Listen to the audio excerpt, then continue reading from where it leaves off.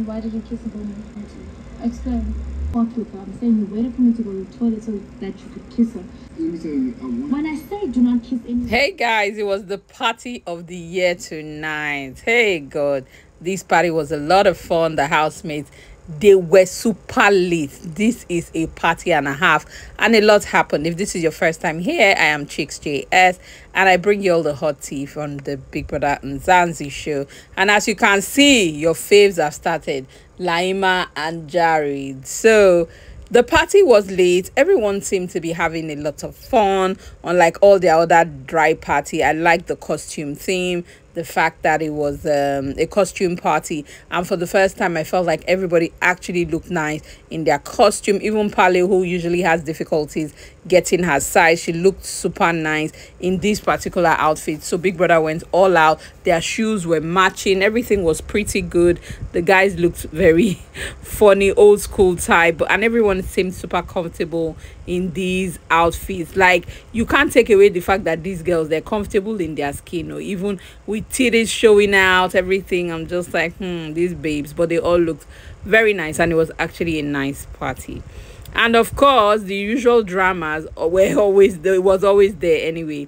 So Jared was trying to be a good guy always, but things just happened to him seemingly. Anyways, he had promised Laima that he wasn't going to kiss anyone or do anything that she won't like. So as much as he could, he was like really just dancing and taking it easy. But trust Mpumi, when it was Mpumi's turn to dance with him, Mpumi was obviously making advances, and I think he didn't have a choice, or he seized the opportunity more like to kiss her when it was his turn to dance with her. And of course, Laima already saw all of that going on and was not happy with it. At some point, she had changed her mood, and you could tell she wasn't happy with the situation. Of course, another person that was worthy of notice, Else. Oh my God, Else was working full-time in this party. I saw her licking Papa Go's face, but I think that was because Lerato put people on a mission to go and ask Ghost for a kiss. I see what he does, but I don't think Ghost kind of obliged her, but I saw her like actually licking his face and leaving there. Then once she saw that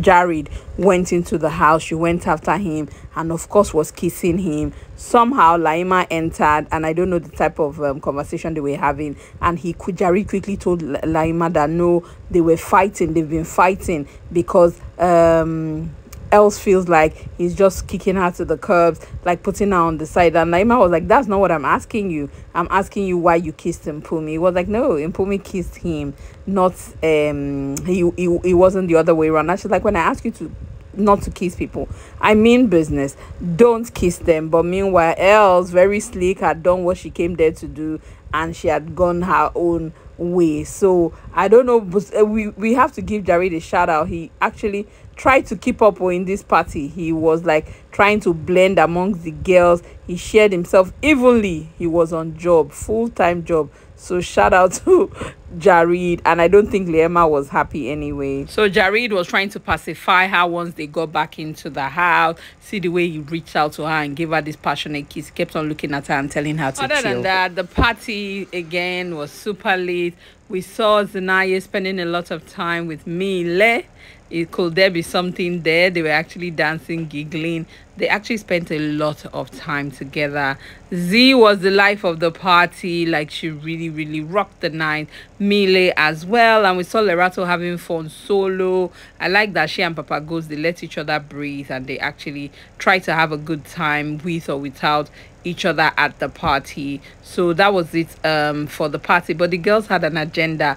When they came back into the house, they did this thing where they would go to each guy, and then they would just go and bombard the guy, kissing his neck, touching his body, all of that. Sha trying to arouse every guy. They did it with Papa Ghost. Papa Ghost was, at first he was like, oh no, this doesn't affect me. But when he saw that they kept going harder, it was like, yeah, it affects me. So they did it with Papa Ghost. They did it with Sinaye. They did it with Jared. Of course, Jared, a very willing partner. You know, Jared is a partner in crime for anything. So they did it with Jared. In fact, more than once, like twice or three times. Emma was just looking at them in one corner, smiling. Chuenza even joined them in their shenanigans as well. So that was also fun to watch, seeing them going from place to place. And of course, they reached out to Mark Jr. And you all know what Mark Jr. did. He ran. Mark Jr. knows how to run from those situations. So that is what Mark Jr. did. Eventually, they decided that it was time for the girls to give the guys a treat, like a proper lap dance. And they lined up all the guys, like they made sure every single guy was there. But for the girls, Lerato didn't agree to participate. But most of the girls were there, and they gave the guys a lap dance. Trust Mark Jr., he ran away just when they wanted to start. Then young Papi as well, at some point, I guess he couldn't take it because Z was on fire. She was raising her legs. She was turning upside down. She was like, I'm like, Z, baby, when did you become this? Anyways, these housemates are proper wild. So here's a clip of some of the action. Chuenza, that is Jared, and Umpumi. Like, guys, everyone was lit. So Chuenza tried to lap dance on Papa Go. See the way he sent her away. I say, yeah, now what? But anyway, trust Chuenza. She pulled him up about it, and he apologized. He was like, no, that's not what I was trying to do. I wasn't pushing you away. I was advising you. I was trying to slow you down. Okay, I'll stop advising you, all of that. But we saw what you did right there, Papa Goes. Don't come and sweet talk anything. But Chuenza, sweet Chuenza, actually hugged it out. And, you know, that one is a free spirit. Very happy soul. So guys, that's it with all the shenanigans of the night. Meanwhile, some people had guilty conscience. Sinaye and then Taki was like, oh, he didn't do anything, his kisses were not too deep, he only pecked Mile, and even Laima was trying to kiss him and he said no. But you know, they could have been like Mark Jr. and they could have walked away. And Sinai is like, he doesn't take any of these things that seriously, and he's like, oh, he hopes that his girl understands. He's holding his girl's bangle in his hand and all of these things. He's just hoping that she knows that he's just doing it to survive. He's trying to survive. I'm like, please, leave your relationship at home. You have all messed up, all of you. I have relationship, but you are all running things. Anyway, we are here for the fun.